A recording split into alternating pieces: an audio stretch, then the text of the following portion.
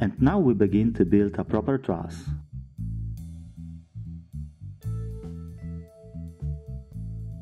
Works begins by preparing the corner rafters. They consist of timbers section 36 by 18 centimeters, more than 9 meters long, so really powerful, very heavy beams. Using the corner rafters, we will build the main truss that supports the entire roof structure. It is made of 4 rafters, a length of about 10 meters, with 2 collar beams which combine with each other on the cross and are assembled precisely in these 4 rafters. At the top of the collar beams will base 4 huge purlins and the whole construction going to suspended from a so-called hanger.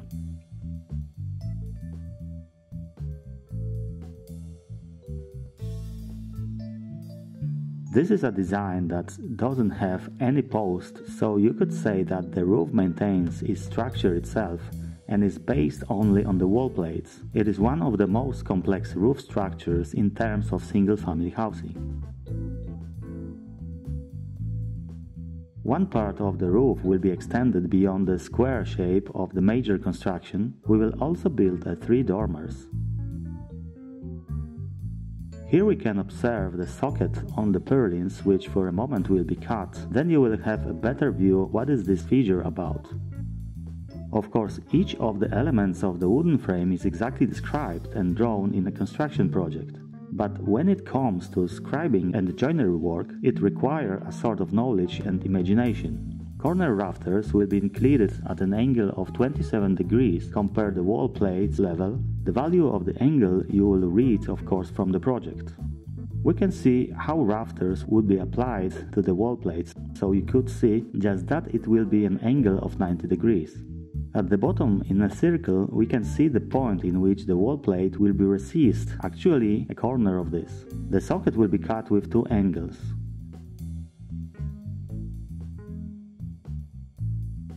That is one of them, 27 degrees. The second is 63 degrees. In a moment we will cut the log so it explains a little bit what the matter. So in the first place, as you can see, we cut an angle of 27 degrees. Here on the side of the rafter you can see line traced precisely at such an angle.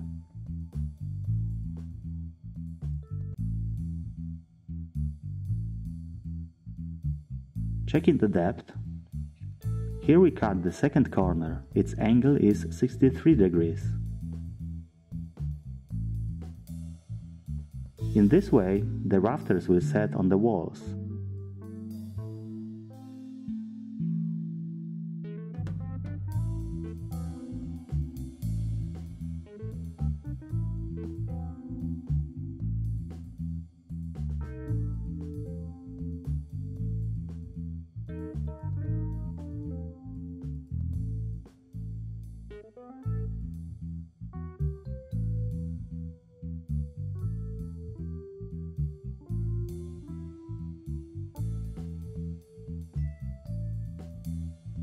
And here we can see the end result.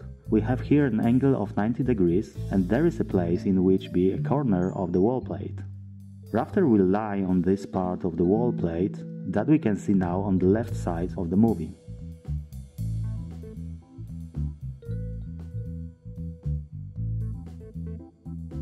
Here we can see the top of the rafter. It will be coupled with an element which is called the hanger. Into the hanger will flash the log, which is now going to be cut.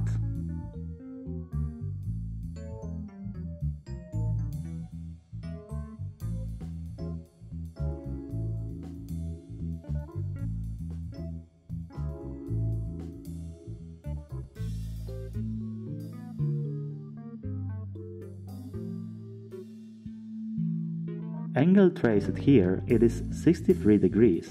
From the project we know that value of the angle of the corner rafters relative to the wall plate and purlins is 27 degrees and the second angle is formed by the difference between 90 degrees and those 27 which we read from the project. This way we discover that the second angle we will cut here ought to be 63 degrees.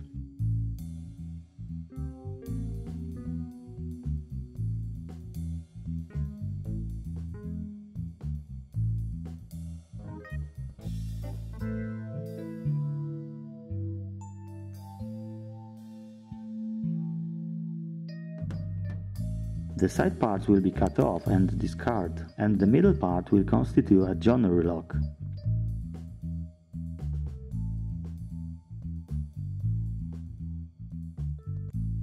And this is the second rafter, the same action.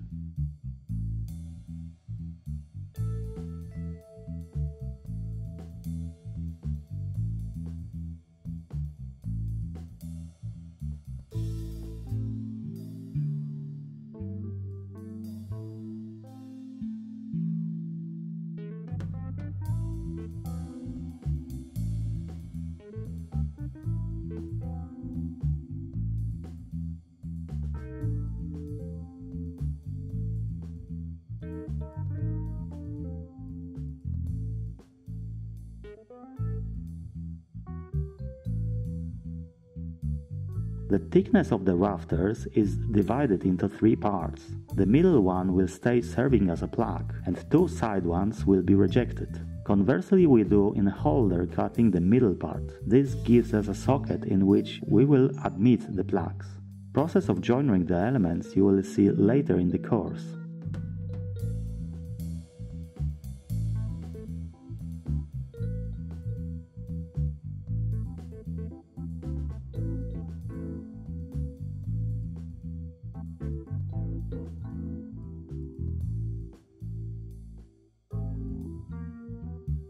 Let's proceed to cut.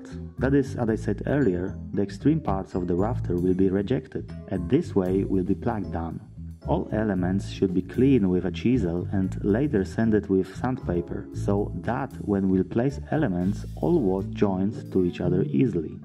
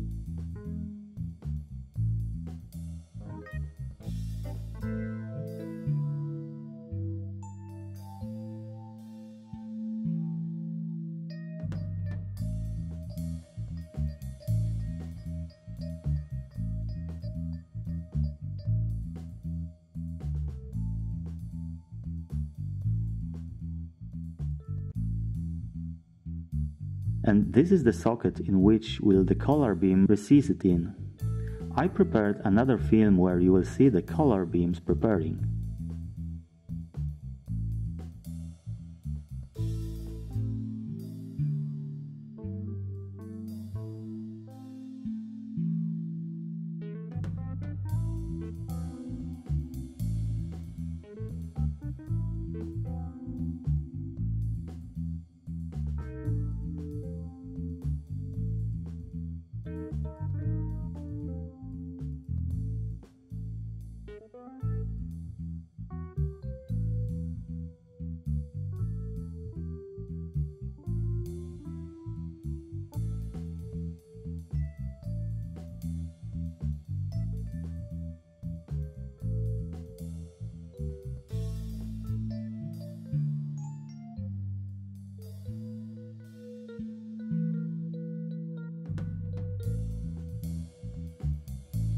And here we have already started to prepare the bottom of the hip rafters, which is the one that will extend beyond the wall plate on the outside of the building.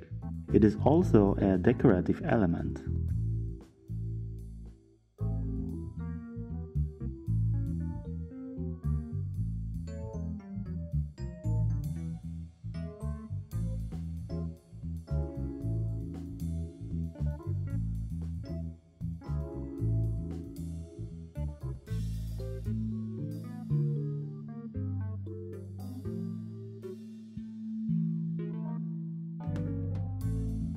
First, it will cut at an angle of 63 degrees.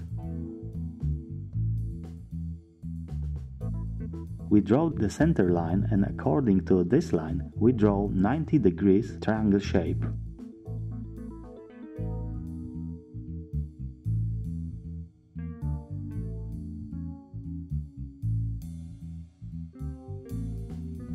trim rafter, thereby creating an angle of 90 degrees.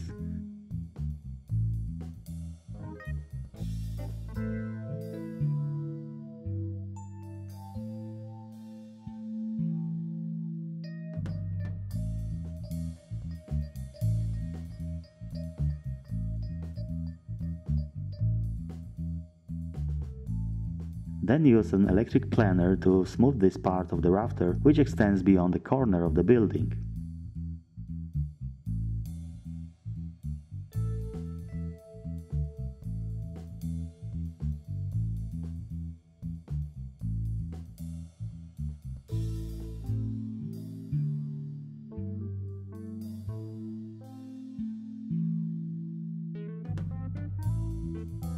After this is done, still you should smooth the surface with sandpaper using angled granda at the best, then paint it right away.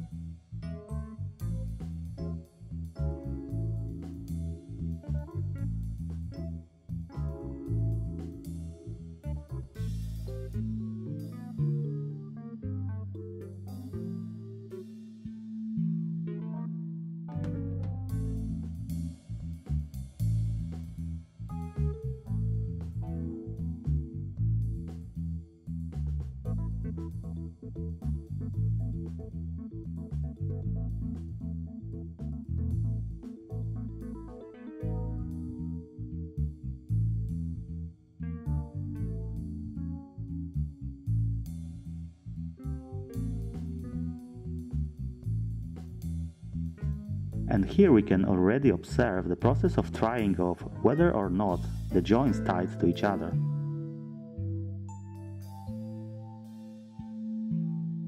This is precisely the hanger. We have here the 4 holes for each rafters.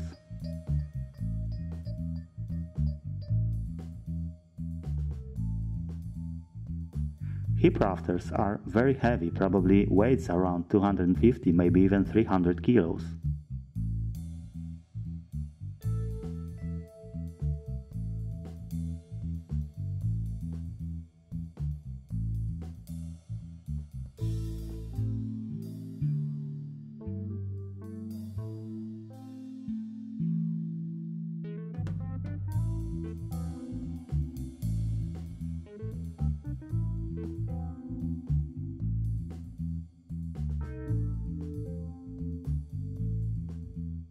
On top of the truss, everything fits. The angles are correct. Now you can see intersection of collar beams. The process of preparing it will be discussed in the next section of this course.